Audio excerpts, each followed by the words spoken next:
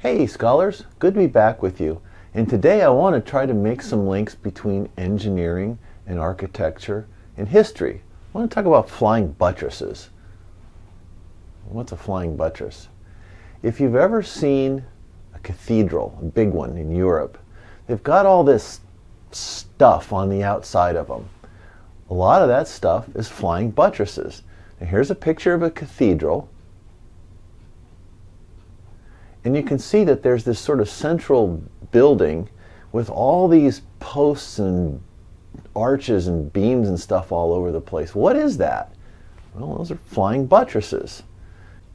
It's easy to think about medieval and Renaissance times in Europe and think that because they didn't have any technology that they were stupid. No, these were very clever people. They just didn't have a lot to work with. From an engineering standpoint, one of the things you got to remember is what their building materials were, and they pretty much had two. They had wood and they had stone. That was it. Well, wood is nice. You can put it in tension, you can put it in bending, you can do all kinds of cool stuff with wood. But trees only grow about so big. What do you do when you need to make a really big structure, or you want to make a really big structure like a castle or a cathedral or something? Well, you're going to make it out of stone. Stone has some pretty handy building properties. Its compressive strength is really high. It's very stable. It doesn't care about weather. It lasts approximately forever. But it has one really big problem, and that's that it's essentially useless in anything but compression. You can put it in shear if you have to, but you can't put stone in tension. It doesn't handle tension very well. It's kind of like concrete in that sense. So what do you do when you want to make a really big structure and the building material you're forced to use can only handle compression pretty much? Well, that's why you get these really complicated structures that you see on the cathedrals and some of these very old buildings. So there's the background. Let's start drawing some pictures. Let's start drawing some forces and try to understand this from an engineering standpoint. Let's say you want to make a cathedral. Well, what do you want it to look like? I mean, it's just a building, right? Well, yes and no. Yes, it's just a building, but it's also an expression of a lot of other things, and because of that, the people wanted it to be hollow on the inside. They didn't want beams and posts all over the place. They wanted these huge soaring ceilings. If you go into a cathedral, the ceilings are surprisingly high. They're very high. How do you do that with stone when that's all you got? All right, so let's draw a cathedral in cross-section. Here's dirt, and here's what you're looking for, pretty much. You want that. And this distance here can be pretty high. I mean, on this scale, you know, people are like this. This is really high. Now, right now, this wouldn't be very hard, you know, steel beams, blah, blah, it's fine. Well, that's not on the menu back then, so how do you do this? Well, from a statics approximation, this is kind of what they're doing. The joints here, these seams aren't very strong at all, and we can model those as pin joints approximately. Now, this ceiling, this roof, there's going to be big forces coming down, okay? Because this is heavy up here. These are sometimes they're wood structures, sometimes they're stone arches. And they've got a metal cladding or sometimes even a stone cladding on the outside of them to protect them from the weather. You'll see cathedrals that have copper shielding. It looks like that the roofs are all green. In fact, here's a picture right now. Boy, that sure looks like a metal roof to me. That thing's heavy. Now, it's held up very nicely, but it's heavy.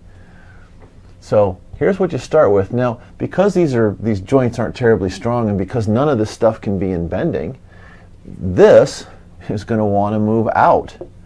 Okay? Here's what your deformed shape's going to be. And it's going to collapse.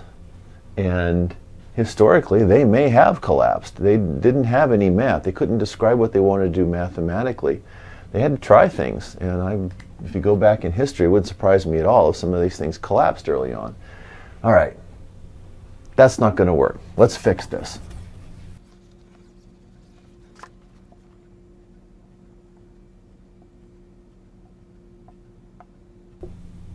Okay, so there's our cathedral again. I want to keep these walls from moving out. Okay, how would you do that? Well, triangles are strong. How about if I did that? That would be great. Problem. What are you going to make these out of? You've only got wood and stone. Well, the wood's, you're going to have a hard time making anything that big, especially if it's going to last very long. The mindset of the people building these is they were building for eternity. Cathedrals took many lifetimes to build. People started cathedrals knowing that their great-grandchildren would never see them finished. This was okay. These were people comfortable with the long view of things. You can't separate the engineering problem from the philosophical, social, religious views of what they were doing. They didn't care if this took forever. Right? And they wanted them to last. Well, if you make them out of wood, they're not going to last. So what do? Well, let's see. What if you could make a post like this and put another link there like that? That would work. Now this post doesn't really have any bending stiffness. In fact, we'll assume it's basically pinned to the ground. All right, that would work. Well, the problem is, as the loads here from the roof try to push these out, that goes into compression, which is exactly what you want because you're building out of stone. Compression is where it's at. And it's going to try to push this over. Well, how do you get it to not fall over? Well, you make it really heavy so that instead of the reaction forces at the ground being up and down, which is what they would be if the weight of this structural element is negligible, the weight of this structural element is not negligible. You don't get to do that. What you get is really down and a little bit of down, but that's still in compression. Now we're in business. In fact, you'll see these things, these posts, made really heavy. And you'll see big decorative structures on top of them. They were there for aesthetics, but a lot of times those things were there just to add more weight. Well, even so, this might still fall over. Well, if one's good, two must be better. So let's just make another one. All right, that's how this works. And you can make as many of those as you want until you finally get to the ground. You can put another one down there if you wanted.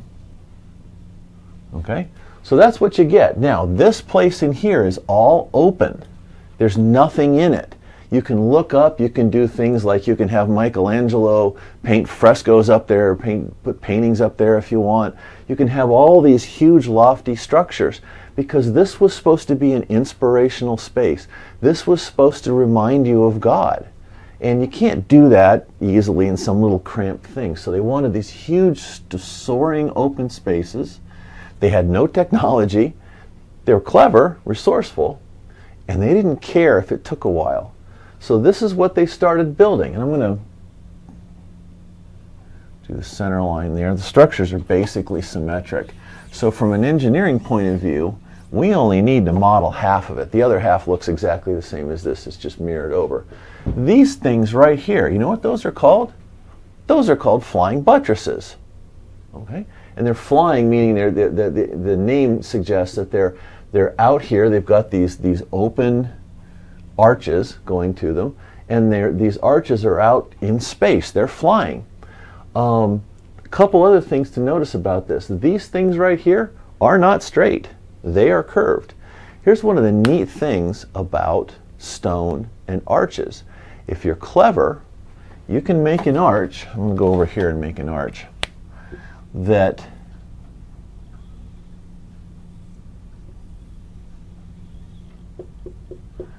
all the stones, everything in it, is in compression. There's nothing in tension anywhere. In fact, the perfect arch is called a catenary. Okay? If you've seen the St. Louis arch, that's a catenary. Catenaries, when they're built this way, all the components are in compression only. Stone loves to be in compression. It's great in compression. If you want to build a structure that's going to last a long time and the only thing you've got is stone, make it look like this. It'll last approximately forever if you do a good job. Now here's a picture of one of my favorite structures ever. This is the remains of a Roman aqueduct in a place in France called Pont du Gard. This structure is made out of stone, stacked stones. It may have concrete in them. That was one of Rome's contributions to the engineering world, was concrete. And the point is, the stuff they made this thing out of is useless in anything but compression.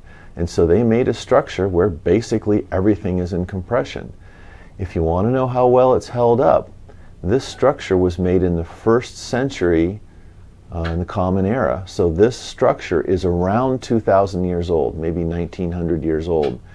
And it's holding up okay. It's still there, parts of it anyway. This is what you can do with stone if you're clever.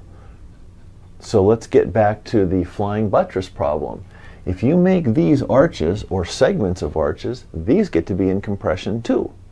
Right? And you'll notice the flying buttresses, these things are curved. They're sections out of an arch. Let's close with a more modern example. This one's not medieval. This is actually fairly modern. It's La Sagrada Familia, designed by Antonio Gaudi. He spent his whole life working on this. It's not done even now, even though Gaudi is no longer with us. And it may eventually be finished. It's this very organic, very curved, very odd-looking structure. But it's designed using some of these kinds of architectural features. So there you have it. I've told you in another video, statics is the most useful class ever. And we've just been able to learn how medieval cathedrals were built and how you can explain their construction using basic ideas of statics. Hope this helps. We'll talk to you next time.